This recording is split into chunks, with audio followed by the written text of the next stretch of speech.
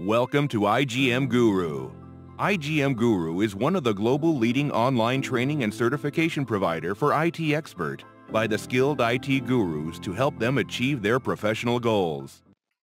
Today we will go and exactly see what are those pricing points or the fields on quote line item, how those are getting calculated, and we will try applying all the different types of discountings and the pricing, right, which can affect one product, and we'll see how ultimately the net price is being derived by the CPQ.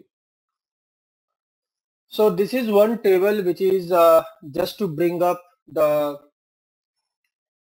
I will say the kind of revision type where you will just seeing that these are the what are the different pricing tools. Here you have block pricing, and then we talked about the POT. Remember, these all are deriving the pricing. These are not discounts, right? Then now this table is very important table. This table is, you have, if you see on the left hand side column, you will have all the fields that are there on quote line item object, and these fields are getting calculated by pricing engine always, no matter. So suppose if I will just have a price list item under which I have a base price, at that time it doesn't mean that system is just calculating the list price and the net price, right? So every pricing cycle system will calculate all the fields on each line item. The only thing is that if there is, let's suppose if I have a price book entry and I have entered $100 and I do not have any other types of pricing for discount, system will keep stamping the same value on all the fields like that. So we'll talk about it. So let me just let's go through this Excel and try to understand that. So suppose I have a product which is, let's say, laptop, and I'm saying in my price book entry the pricing is, let's say, $1,000. Okay, so if I will start comparing this, and I will use this table all in order to go through it, and this right hand side, it is typically saying that if you have this, then it will affect that pricing. So let's see. So first, if you see the very first field, which is CPQ pricing engines calculate, is the original price. Okay, and original price, no matter what is your price type on the product, what discount you have applied, doesn't matter. At the end of the day, original price will always will be calculated whatever the value you have put it in the price book entry. And that's the reason, right? Suppose you have a block pricing, you have a POT pricing and all, there your list price is different, and that's the reason this original price typically will not be used, or it is not being even displayed in the cart, right? The reason is that this might confused. But if in some logic, if you really want to know what is the price of this particular product on the price book entry, then you can always refer the original price field on that quote line item, right? Regardless, as I said, what will be your pricing method, what discounts, doesn't matter. System will always, even if you are putting a $0, so your original price of the product will be $0. So if I will start from here, so let's say original price. So moment I put a $1,000 in my price book entry, so system will, moment I will add this product laptop, system will stamp this $1,000 from here. Okay. Now what is the next pricing point which systems calculate? This is the, then after calculating the original price, and all calculations are happening in a stepwise. It's not that at once everything is calculated. The engine is calculating each things in a stepwise. That is why pricing behind the scene is complex. So once the original price is calculated by the system, then system will try to calculate the list price of the product. Now starting from this point, right, it will start checking what is the pricing method if you have. So if you see here on the right hand side, the very first thing, if your price type is list, then it will take from the price book. And that is why initially, if you remember, all the products when I was creating, right, when my price type field is list,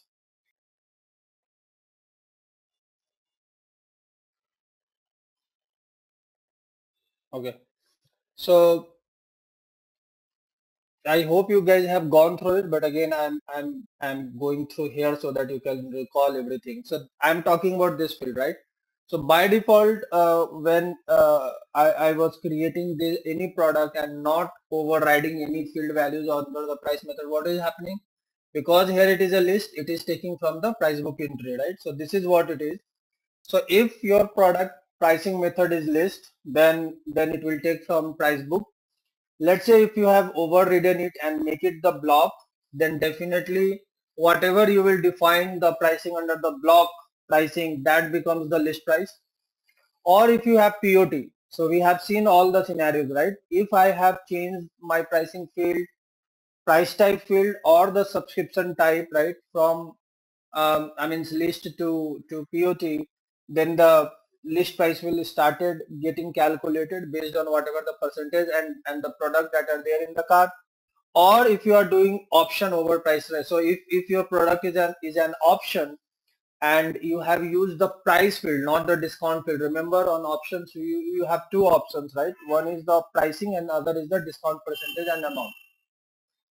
So if you are using price discount option price field, then system will derive the list price of that particular option through from that particular field, which is your option pricing override.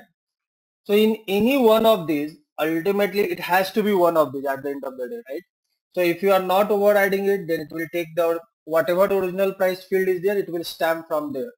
Or else, let's say in this example, since we are talking, let's say we have defined the block, right? I just want to add all the flavors. So here block I have 1 to 10, quantity I have, let's say, just to differentiate, it's a $900.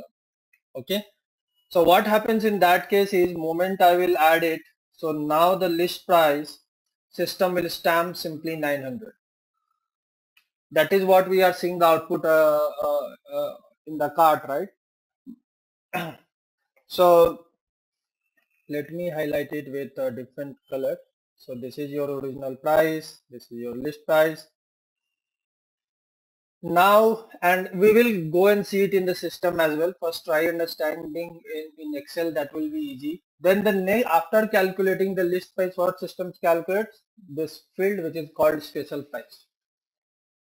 Now special price, how system will be basically calculating the special price. If you have defined the cost plus markup, so in the price type if you have selected the cost, and remember one of you have asked that, hey, I mean there is a list price and there is a net price, where exactly cost has been applied. See, at the special price level your cost price has been applied, and that is why if you remember, in case of cost you are still seeing the list price from the price book entry, but net price you are seeing from the cost table, right? Why? Because cost will not change or not override or not derive anything at the list price level. Okay. So if you have defined anything cost or contracted / customer pricing or option discount, and that is why this table is very important. I never said that you have to mug it up, but this table you have to mug it up, learn it by heart, because you will get multiple permutations combinations questions in the certifications also, and also for your project design this is very important table to refer. So if you have either one of these, that will go and change or affect the special price. Okay. So just for sake, right, let's say here I'm just entering all the discounts. So here for an example I am saying I have optional discount which is OD, let's say 10%. that I have defined. Now the first question is that if I am defining this as a 10% as option discount, then if I will say special price, so this 10% first very question is this 10% will be applied on what? Will it be applied at in 900 or will it apply on $1,000 because this is my original price? So always remember one thumb rule, no matter how interviewer will try asking or how certification questions scenarios will be twisted. Always remember, and that is why the reason I am drawing like that as a letter, that always the source for the deriving or applying any logic is always the immediate pricing point. So in case of deriving the 10% of list, in order to derive a special price, whatever cost or whatever option discount cost anyways, you need not need any reference. Whatever you will put it in the cost, that simple system will put it in the special price. But I'm purposely I'm taking one of the discount, which is, let's say, in percentage. So that percentage will apply on what? So answer is that percentage will be applied on the list price because this is the immediate pricing point.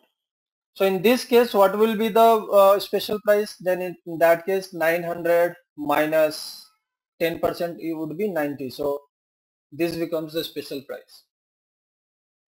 Okay. Now after special price, what is the next price which engines go and calculate is the regular price. Now the regular price is a result of volume discount, which means the discount schedules. It could be the tier based discount, it could be the volume or whatsoever. So ultimately, if your product has discount schedule, then it will affect the regular price. So in this case, if here again I am writing suppose discount schedules, okay, or DS, and here also I am saying it is based on the tier which I have defined, it's a 10% discount. So now my regular price, and again I'm applying everything on the same product, which is laptop. So the regular price of this product would be the 10% of what? 10% of special price, correct? Because this one is the immediate one. So what would be your price then? 810 minus 81, right? 10% of 810 is 81. So this is your regular price of the product. Now let's go. So after regular price calculation, system will go and try calculating customer price. Okay. For customer price, if you have applied any additional discounts, that will change or affect the customer price. So in this case, if I will say here now, let's say as a sales rep, I have entered again 10% as my additional discount. So in this case, what would be the customer price? Customer price would be 7. So where this 10% discount will be applied? Immediate one, what is that? Regular price, right? So your customer price would be 729 minus what would be the 10%? 72.9, right? So this is your customer price since I have applied the additional discount, right? It will be not like, okay, 10% of 1000 or 10% of 900. It is 10% of 729. Then after customer price calculations, and see, all things are happening very rapidly. That's why with a blink of fractions of milliseconds, that's how we never realizing that this is how the engine is doing behind the scene and checking all the calculations. So once the customer price is calculated by the system will go and try calculating the partner price.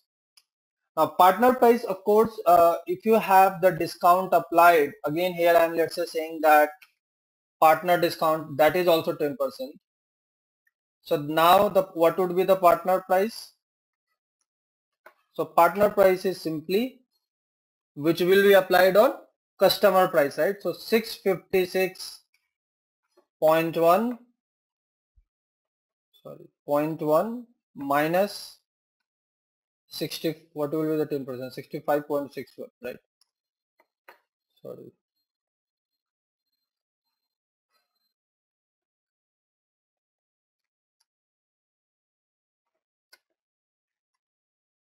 So this is your partner price, and in the last, in the ladder, is the finally system is calculating the net price, and while calculating the net price, the very last discounts which CPQ will check is the distributor discount.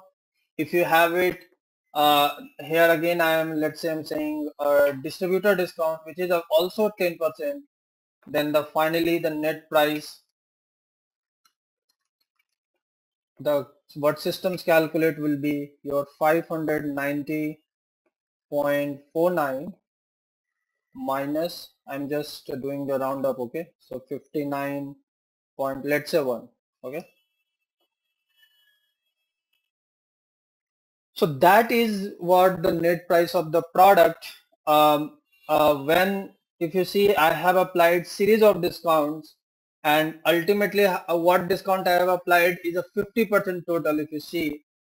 And even if you simple do math, right, that is where the people can, oh, I have applied 50%. So 50%, if you, even if you applied on 900 directly, what would be your net price final?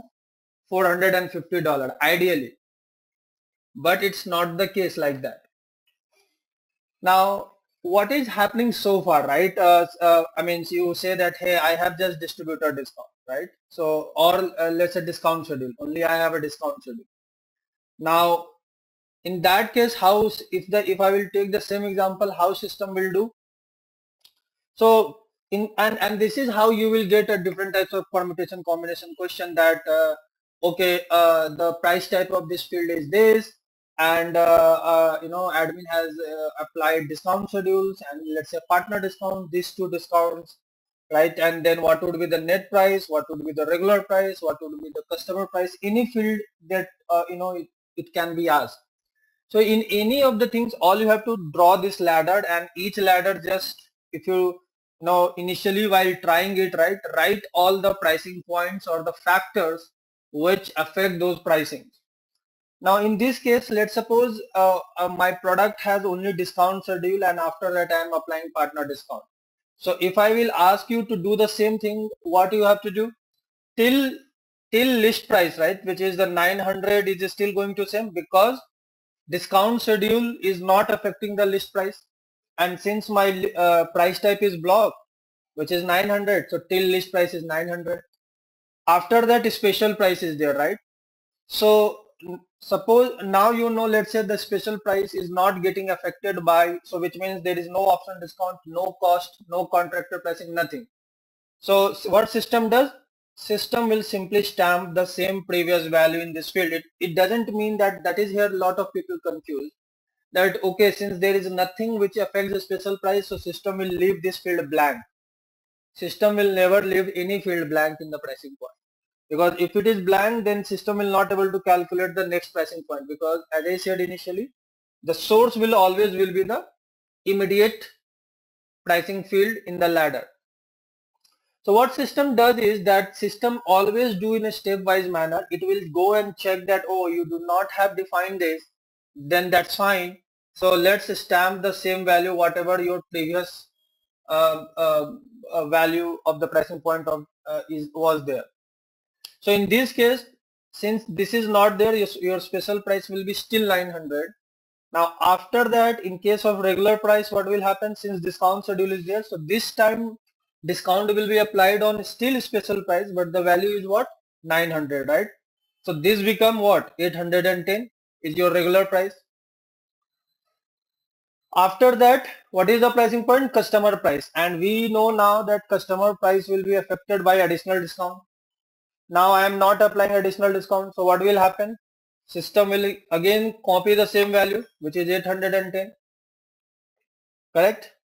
After that, systems calculate the pricing partner price, but yes, I am applying the partner discount. Then this discount will be applied on what? It will applied on customer price. So now what would be my partner price, which will be 810 minus 81. And after that, I am not applying any distributor discount. So the finally, what would be my net unit? it will be simply the same 729 since there is nothing. Or you can also, if this will confuse, that you can also always at every point, right? So let's say you can, here you can, if for an example here, right? So you can do math like that also, right? If you say, no, I am confused here, so you can do like this. So let's say this minus 0, right? Because there is no additional discount. So that's how it also come as 810. It's up to you how you want to make it things, remember. So that is how your pricing points at each stage works, based on what types of discount, what types of your pricings you are putting.